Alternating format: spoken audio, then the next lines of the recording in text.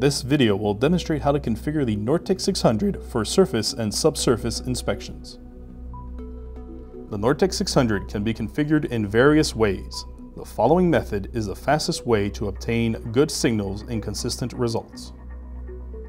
Connect the probe to the NORTEC 600 and turn the instrument on. With the latest software revision, the application selection menu will pop up automatically. Select surface cracks and press the check mark key. Enter the correct test frequency. For our purposes, we will use a default frequency of 500 kHz. Press a DISP and move the crosshair using the C key, which is a position option.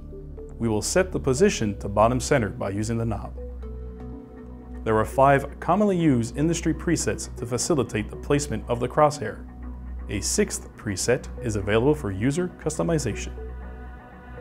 Place the probe on a defect-free area of the standard. Press and hold the Null key. This will activate the auto liftoff function. When you hear the beep, lift the probe. The cursor should appear on the horizontal axis to the far left. If it does not, repeat the step. Now put the probe on a defect-free area and press Null once. Scan the sample and press the freeze key. Once in freeze mode, an F should appear below the battery indicator. Freeze mode enables the user to calibrate the signal using both hands. Press the main key to fine-tune the horizontal angle and try to set it as flat as possible. Use the knob to adjust the angle and the checkmark key to go from coarse to fine-tuning. Pressing the gain key once will enable the user to modify both the horizontal and vertical gains together. Press the gain key once more to modify the H gain. Reduce the gain so that the highest signal covers about 3 horizontal divisions. Press the gain key again to modify the V gain. Increase the gain so that the highest signal covers about 90% of the screen height. Once completed, press freeze. Press full next to enter full screen mode. Place the probe on a defect-free area and press Null. Rescan the standard. The newly acquired scan is now calibrated.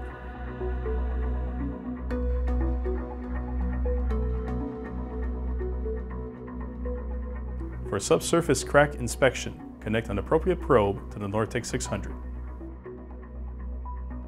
Press the Advanced Setup key, then Application Selection. Select Subsurface from the menu using the knob and press the checkmark key to accept. Press the main key to set the frequency. In this case, we know the correct frequency, and we will set it using the knob. The NORTEC 600 includes a useful slide rule tool for determining the standard depth of penetration for a given material at a specified frequency. The user can select the material from the list and modify the frequency to determine the depth of penetration. To access the slide rule menu, press the main key until slide rule appears at the E key. Press the E key and the slide rule menu is displayed. Place the calibration standard with the undamaged fastener to the left and the damaged fastener to the right. Place the probe over the good fastener and press and hold the Null key. When the NORTEC beeps, lift the probe straight into the air. Avoid tilting the probe. Place the probe over the good fastener and press Null. Lift the probe and place it over the damaged fastener and press freeze. Once the screen is frozen, you can change the angle. Try to set the liftoff as horizontally as possible. Use the knob to fine-tune the angle. To change from coarse to fine-tuning, press the checkmark key. Press gain 3 times to change the V gain. Set the gain so that the damaged signal reaches 90% of the screen height. Press freeze and full next to enter full screen mode. Place the probe over the good fastener and then the damaged fastener. Both fasteners should be separated by height only. If the damaged fastener is too far to the left, increase the frequency. If the damaged fastener is too far to the right, decrease the frequency. Changing de-erase and persist settings can be useful for some applications.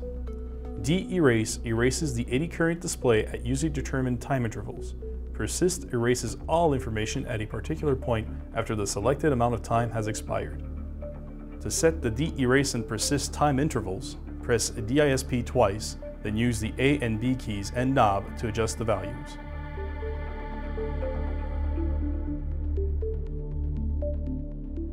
Another way to inspect subsurface cracks is to use a sliding probe.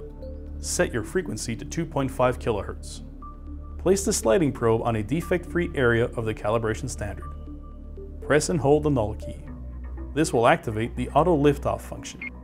When you hear the beep, lift the probe. Place the probe back on the defect-free area and press Null. Slide the probe to scan an undamaged rivet. Press freeze. Using the angle key and knob, adjust the signal so that the starting and end points are both parallel.